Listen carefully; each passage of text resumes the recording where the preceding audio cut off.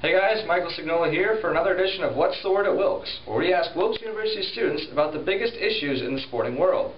This week, we asked which athlete is most dominant in their sport and why. Tiger Woods is the most dominant athlete today because he has won and he continues to win the most major tournaments in any sport, and that's my reasoning for that. LeBron James, because no one can stop him in a sport and he's bigger than everyone else in a sport.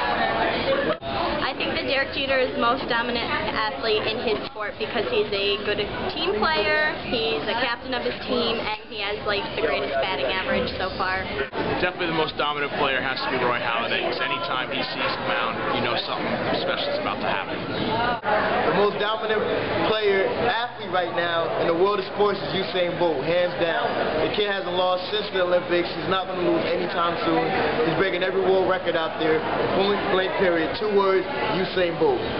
I think Roger Federer is obviously the most dominant tennis player in his sport. He's, obviously very consistent with his play. He's one of the best players at getting back to the ball and returning it. He's obviously very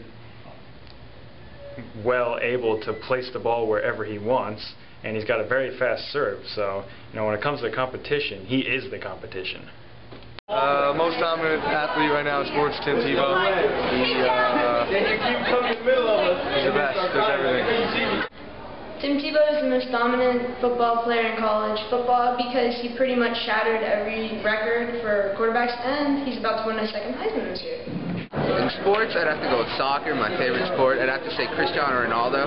Much as I hate him because he used to be on Man U, he's probably the greatest around. He's way fast, excellent shooting. You give him a free kick just outside the 18, it's going in almost no matter what.